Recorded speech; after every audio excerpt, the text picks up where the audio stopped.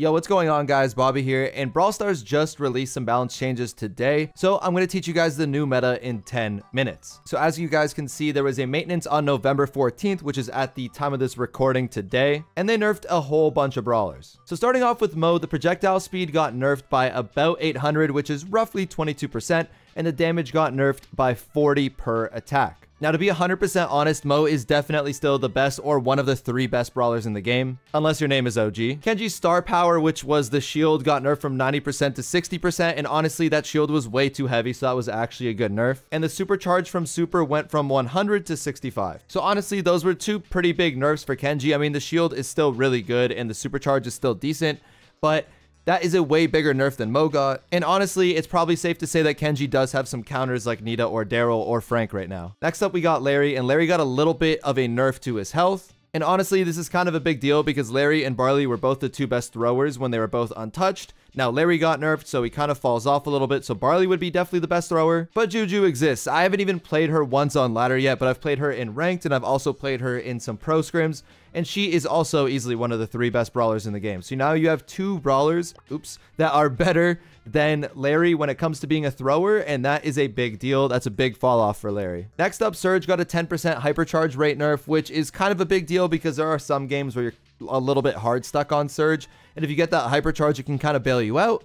But maybe now you don't get it as often as you would before. Surge is still easily one of the best brawlers in the game, and 8 times out of 10, Surge is easily going to get the hypercharge, but for the off chance that you do counter Surge, this is actually a good nerf. Surge is still easily going to be one of the best brawlers in the game, though. Next up, we have Gale, and honestly, I didn't think this nerf was super necessary, but Gale's supercharge from basic attacks got moved from 90 to 80, which is basically 1 more snowball or 1 more attack. I think it was a little bit of an unnecessary nerf, but if they were going to touch Gale, I really like that they didn't touch the hypercharge, because in my eyes, Gale easily is the best hypercharge in the game, and that's what's really good about him, and you don't want to change that up. Next up, we have a Charlie buff, and they buff Charlie's damage by 40 per attack. Now, I don't think this is going to make a big deal, to be honest, because Tara is really meta right now, and Charlie and Tara kind of act as the same brawler. But if Tara gets a nerf, I feel like Charlie is going to come back into meta, or if Charlie gets a little bit of a tiny buff again, then I could see her becoming meta again. Next up, we have Ashe, and I'm actually really interested by this one. So Ashe Rage got a buff of 20%, and for those of you who main Ashe or play Ashe or just play Brawl Stars, you probably understand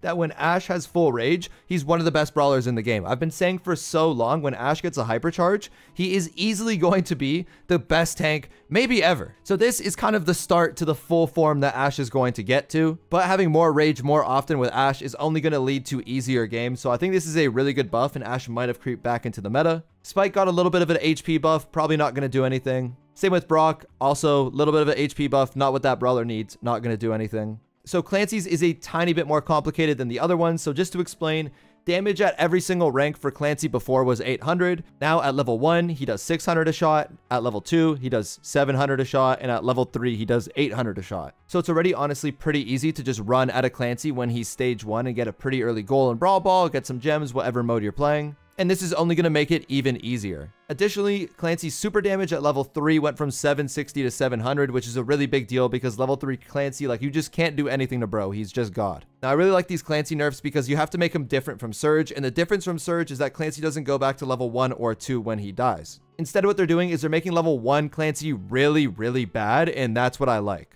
You should be rewarded if you hit level 3, but I also like that they're changing that if you hit level 3, the super damage does get lowered, so that Clancy, again, isn't like literally God. Second to last, and something that I am so sad about, Frank got a damage nerf by almost 100. Like, what? Did I really just push 10k Frank for nothing? But I still think as long as Frank has the mechanic where he swings really fast when he has low HP, he's always going to be a really good brawler. Then last but not least, Byron's supercharge rate went from 10 ticks to 9 ticks, which is actually a pretty decent buff, but I don't think one that Byron needed at all. So now I'm just going to talk about the top of the top. We're going to be going over the best brawlers in the new meta. We're really only going to go over the S tier. These are not going to be in order, by the way. I'm just talking about the best brawlers in the game. So starting off with Angelo. Angelo's just like the range GOAT. No one is better than Angelo. When it comes to range fights, she's probably the best brawler in both Knockout and Bounty. The hypercharge is really good. She does 4,000 damage and can also shoot from up close for absolutely no reason. And honestly, I see this way too often and it has nothing to do with the video. But for those of you who play Angelo, everyone just walks up and aims like this and then shoots a shot. But Instead of aiming your shot, you can just hold down the auto aim to charge it up. And now you guys might ask, why would you do that? Well, because if you're close to somebody, you don't actually have to aim. You can just auto aim and it's going to hit every single time. So what I do when I'm playing is I just hold down the shot. And if someone's far, sure, I'll aim. But I try and like kind of juke and get closer. And then I just let go of the auto aim. And it usually hits every time if I'm really close. Next up, we have Amber. Amber is also easily one of the best brawlers in the game. Amber and Ashe are the two brawlers that I've been saying when these brawlers get a hypercharge, they're going to absolutely run the meta. Amber's been S tier for probably half a year now. And that's kind of insane to say because she doesn't have a hypercharge and hasn't had a hypercharge this entire time. But like Hot Zone, Gem Grab, Brawl Ball, you name it, Amber is absolutely unbelievable. Good into tanks, good into mid-range. She can pierce, she can do a lot of damage, burn grass, you name it. Amber is a beast. Next up, we have Byron. Byron's a really good Gem Grab mid and really good Hot Zone mid, I guess. You can also use Byron and Bounty and Knockout pretty easily, but I think there are better snipers for those modes. But Byron is already like borderline S tier, maybe A tier, and then he got a buff. So, I mean, I guess he's S tier now. Clancy's still going to be S tier because once you hit stage 3, Clancy is the best brawler in the game unless you're a level 5 Surge. But it's obviously going to be a lot harder to get there. The only thing with Clancy is I would just make sure you're not playing him where there's going to be snipers and throwers. Try and play Clancy on modes where there's going to be tanks. Because if you hit level 3, like, he would be the tier above S tier. But obviously, if you can't get your levels, like, Clancy sucks. So just make sure you're playing him in the right areas. Then we got Daryl. Daryl's probably the best tank in the game now that Frank got a nerf. Obviously, we have to play the meta a little bit more so we know 100% what's what. But Daryl was probably already a little bit ahead of Frank. And now that there's that Frank nerf, I mean, Daryl's just definitely the better tank. Daryl's like literally good everywhere. So you can probably push him on any single mode. Just try and avoid facing like tank counters and try and roll into just squishy opponents. Now, I haven't done this in a while, so I hope I don't embarrass myself. But since I showed you guys that Angelo clip, I thought I might as well show you guys how to properly damage a safe. So when you're on safe as Daryl, when you're playing Heist, you definitely want to use this gadget. You hit the safe 3 times. Yeah, you do a lot of damage, whatever, 18%.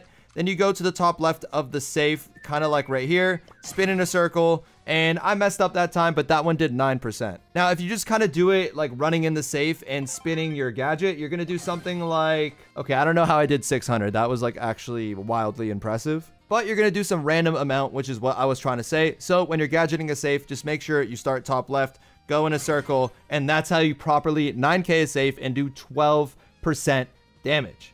For real though, I think Frank might actually be S tier. I mean, he's still the GOAT. Like, he still shoots way too fast and has way too much HP, and the hypercharge is really good. And I still think Frank is the GOAT. He may not be S tier in everyone's eyes, but in my eyes and in my opinion, he definitely is S tier. So I'm just going to keep him up there. It might be biased because I have 10,000 trophies on Frank and I haven't lost a pro scrim with him in like 2 months. But I mean, whatever. Next up, we got Juju. I'm going to put Juju at the top of the list. Okay, Angelo didn't want to move from spot number 1, but Juju's easily the best brawler in the game right now. Actually, that's a lie. Mo is as well. But to give Juju her time, she is a really good thrower. And the fact that you have like different attributes and different shots dependent on what terrain you stand on is one of the cooler brawler abilities that we have in Brawl Stars. Also, she can walk on water for whatever reason. You kind of notice that the 2 best control range thrower brawlers, Cough, Angelo, and Juju, can both for some reason walk on water. Like, it was okay when Eve did it because Eve was never super strong and never had a hypercharge or anything crazy like that. So it was like, wow, Eve can walk on water. He's good on a couple maps. But no, Juju and Angelo are both insane. So honestly, them walking on water is like a little bit of a stretch, but whatever. But yeah, she kind of took the spot of Larry and Barley because her super is actually surprisingly really good. The multi-terrain thing is really good. The water shot that slows people is insane. The grass shot that like goes half the map for some reason is pretty insane. The normal shot kind of sucks, but like just don't play her on a map where you're going to have that normal base terrain shot and she's going to be really good. Kit's like low-key S tier. So like Kenji low-key, I don't think is S tier anymore, but I'll talk about him a little bit before I remove him. He got a pretty big nerf. Before, people would go like Daryl or Nita or, you know, long range, I guess, to kind of counter Kenji. But now, like, Frank 100% counters, Daryl 100% counters, Nita 100% counters, Surge 100% counters, Clancy 100% counters, and I could probably name a few more, but we don't have to. Kenji's definitely still playable. Just don't pick him like first pick or second pick or something like that in a draft, and make sure you're not playing Kenji where there's going to be a lot of tanks or anti-tanks. Okay, Surge is also definitely S tier. He's probably the best anti-tank in the game still, even though he got that little bit of a nerf. I think the thing with Surge that makes him so OP is that once you hit level 3 or level 4, you have speed, you have range, but most importantly, you also have a jump. So if these tanks want to like come at you or try and do anything aggro, you can just jump on them, which isn't necessarily a stun, but you pop them in the air, you know, it gives you a couple extra shots, your teammates a couple extra shots. Like, it's pretty insane. You can't really push into a Surge. I don't really have anything more to say about Surge. He's definitely still S tier. For whatever reason, I feel like Rico like weirdly fell off, but I'm going to keep him in the S tier because he's definitely the best like control rangeist brawler when it comes to aggro maps. Like if tanks are running at Juju or Angelo, you can get some kills, but you're probably eventually going to lose the game.